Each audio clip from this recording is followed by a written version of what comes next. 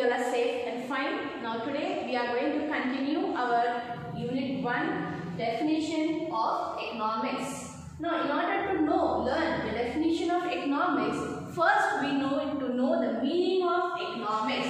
So what is the meaning of economics? We have already studied that economic studies deals with the study of economic activities, that is production, distribution, exchange, investment and consumption. Now, we have already completed what economic activities are and what are non-economic activities. We have studied in detail, and I hope you all must have gone through the previous video and you must have understood the concepts in detail. Now here, to know the economics definition, we should know the meaning. That is, economics deals with the study of economic activities, that is production, distribution, exchange, investment and consumption. It is an effort put by man to satisfy his unlimited wants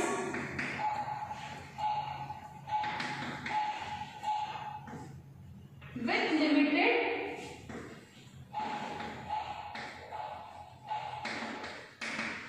resources. So man is putting his never-ending efforts. Man is always trying to satisfy his unlimited wants with the limited resources. So we all have already studied that human wants are unlimited and the resources to satisfy these wants are limited. Now how we are going to use these limited resources in order to satisfy our unlimited wants with the alternative uses,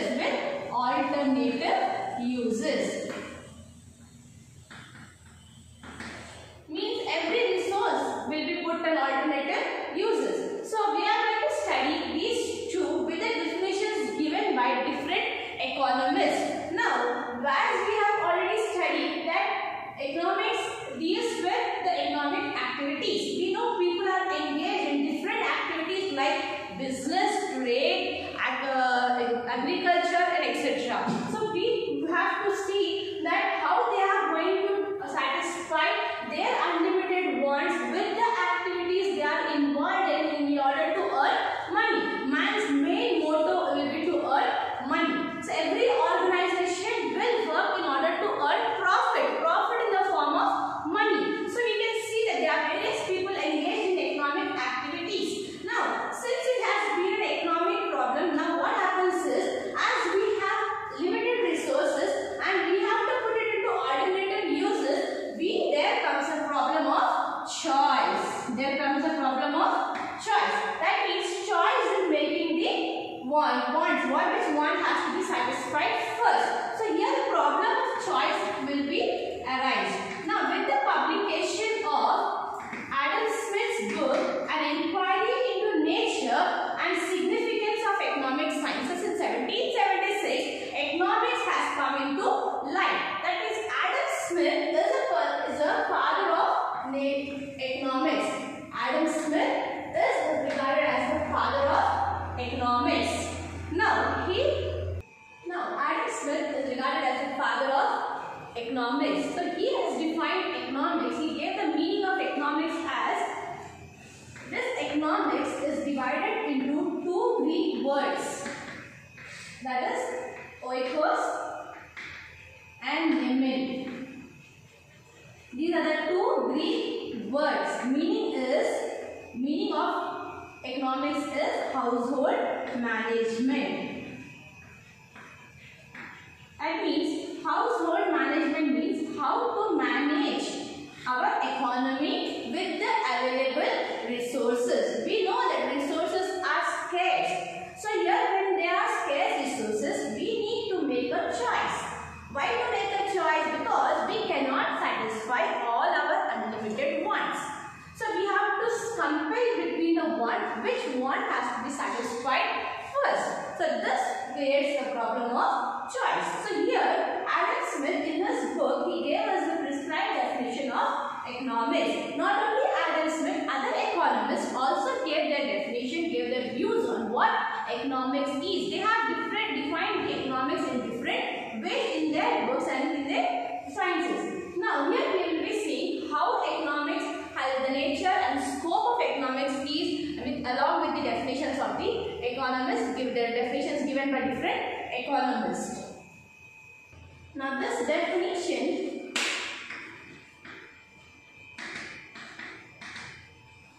of economics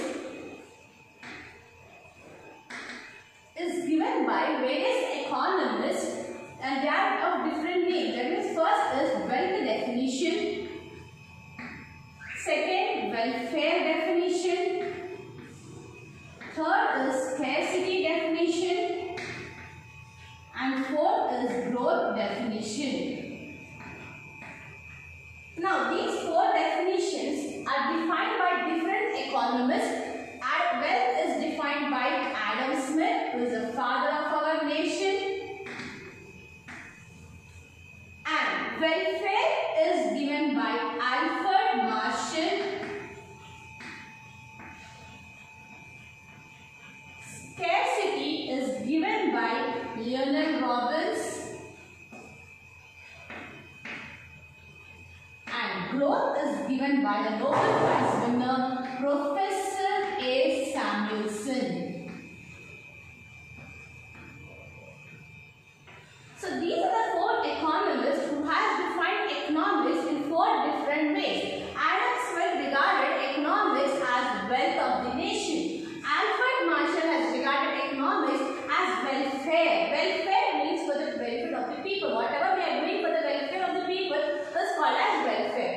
Now Leonard Robbins has given the definition as scarcity and Professor A. Samuelson has described it as growth. So these four economists have defined economics in their publications as wealth, welfare, scarcity and growth. All the four definitions will be given in detail. We will be learning in detail about the four definitions and how they have defined, how these economists have defined economics and on what grounds it has been criticized. We can see that Adam Smith has given it on wealth.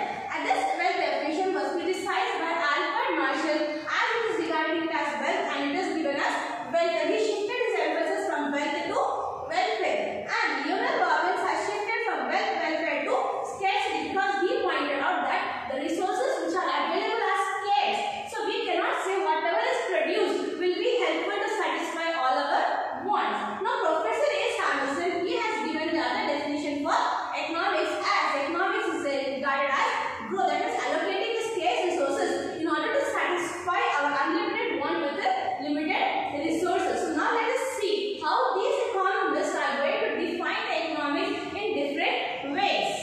Now this wealth definition is defined by Adam Smith. Adam Smith is a classical economist. So he in his book Wealth of Nations in 1976 has regarded economics as wealth of nations. So he said that he defined economics as an inquiry into the nature and causes of wealth of nation. That means whatever we are getting through nature, whatever natural things we have, whatever goods have been produced, will be regarded as wealth of the nation. So he gave this definition as an inquiry into the nature and causes of wealth of nation. So along with Adam Smith, other classical economists also regarded economics as the study of wealth. So according to JBC is also an economics. He also is a classical economist. He said that he defined economics as the aim of political economy is to show in the way which wealth is produced, distributed and consumed. How we are going to produce the goods, how it has been distributed and how it is going to be consumed. So what is the main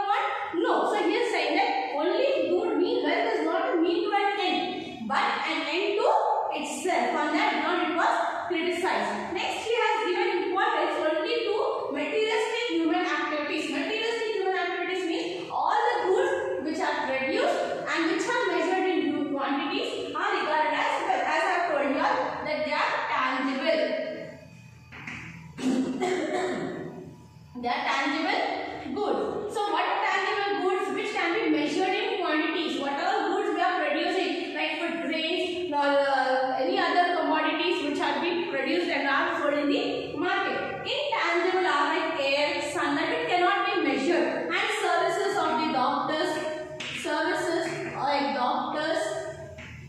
air, natural things, sunlight and all are intangible goods. So these are all intangible. So he has given only importance to materialistic human activities and has not regarded about the non-materialistic objects. So on that ground also it was criticized. He said that he has given importance only to production side and has negated the distribution side. That means only he said that all the goods which are produced are regarded as well. And what about the distribution? How the people are consuming? Are the people satisfied with the goods which are produced? And all are not given the definition of the Adam Smith. What he has regarded that economics as the goods which are produced as well. So this definition is not clear about what economics is. So on this grounds it was criticized by different economists. And after his criticisms, Alfred Marshall started giving his own definition. Now let us see the definition given by Alfred Marshall.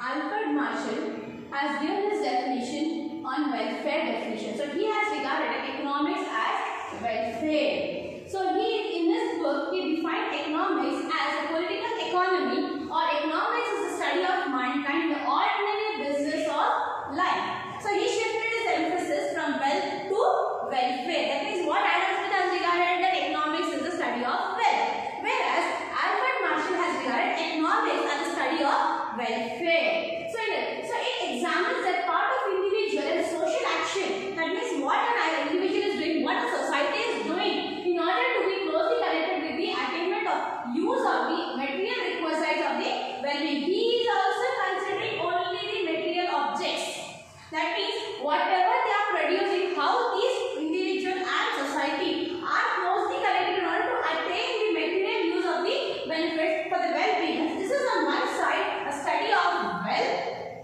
and the other side, the main important part, is the study of man. Man is nothing but welfare. Whatever we are doing for the benefit of man is called as welfare. So he has shifted his emphasis from wealth to welfare. So what he is telling that every political economy or economics is a study of mankind in the ordinary business of life. He has taken, Adam Smith has regarded economics as a study of economic man.